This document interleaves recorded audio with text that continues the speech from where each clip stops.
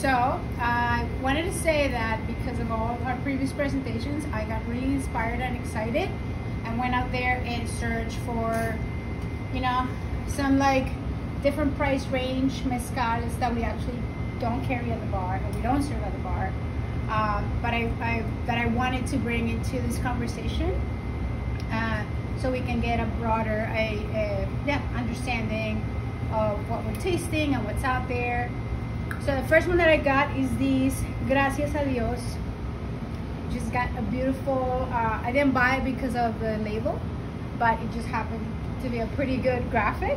But it's called Gracias a Dios, thank God. It's mezcal artesanal. This is Espadin. And I'll let you guys kind of like pass the bottle around.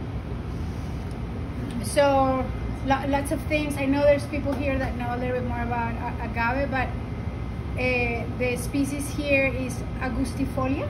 Is that correct? Yes. There we go. And then there's other actually names for Espadin. Espadilla, Tepemete, and Sapupe. So all those are also names for Espadins, and I don't think that we've ever talked about that before. I've never talked about that term. I've never. There we go. These you can find online. The price ranges a bit from 39 to 57, but it's still a low-end Espadin. So I want you to consider that as you taste it.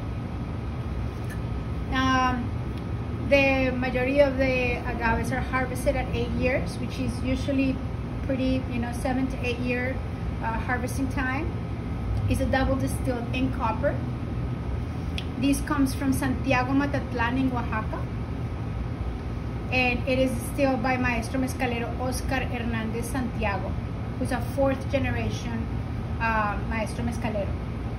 His mother was the one that taught him how to make mezcal when he was 14 years old. So we have a continuous theme from yesterday of women and Actually running the show. yeah, which is, not to say it, but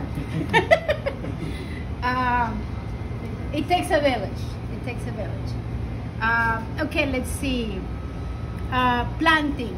So the story behind the brand is that I couldn't really tell if it was like a couple of dudes, but there's like a group of dudes that opened a mezcaleria, and then they were kind of sourcing from different places until they met Oscar. And when they met Oscar, they were like, this is the best mezcal we've tried, let's partner. And then they started to make this specific brand. So the planting that they do is they do 2 ways.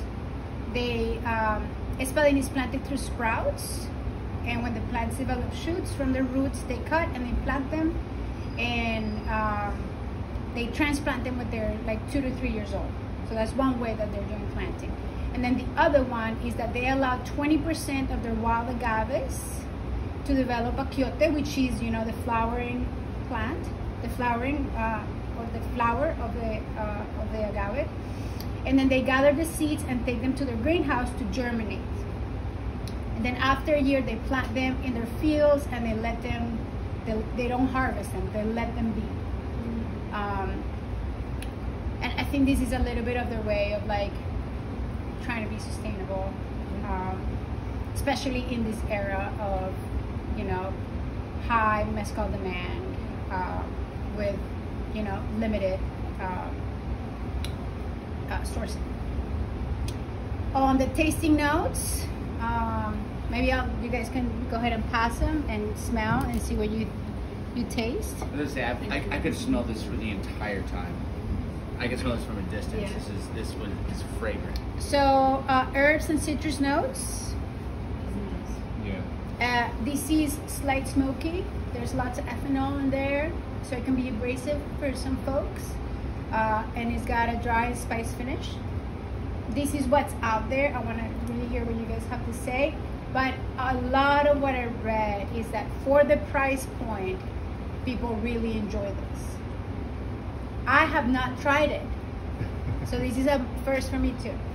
It is syrupy and certainly heavily fruity, It's got a long mid body. The smoke is definitely prevalent. I would say it's peppery on the tongue, like it's not just hot, but it's actually warm. it's physically warm. Yeah. I want to know what lady has to say. She's like, woo! She's like not necessarily. Me? It's fine. I think this is I don't like smoky stuff. This is I think this falls apart like candy on the tongue. This is one of my favorite Espadins I've had to date. this is the kind of spirit I would drink at the end of a long, upsetting day while listening to sad country Praying to music, God. or Just like feel kicked in the mouth by or someone that'll give a Vicente little something back. Fernandez, or when I'm hanging out with my daughter's uncles on her father's side, and we're all trying to see who's the most macho man. It's very legit. This is the one. So Therapy, like candy, like a lot of what Yeah. people are saying they're out there too is that this is more of a mixing tequila than a sipping tequila. So it'll be interesting to make some margarita and try it. But I think this is a great sipping tequila. This is so good. I like this. I like this one better a than lot. anyone I've ever tried. This tastes to me like a really overly fruity cubreata. Yeah. Very Does that hot make sense? and, Like like, it tastes like that black pepper bomb. I think it's great, and it's really not very smoky. Of all No, the this is Espadins- so good. We really can't get this. How much is what you said? Best money for the price point. What's the price point? Well, like I said, you can find it between 39 to 57 What? at tax and So shipping. it's like the same cost as Vita. Oh my god! And it's I a think this is way completely. better than Vita.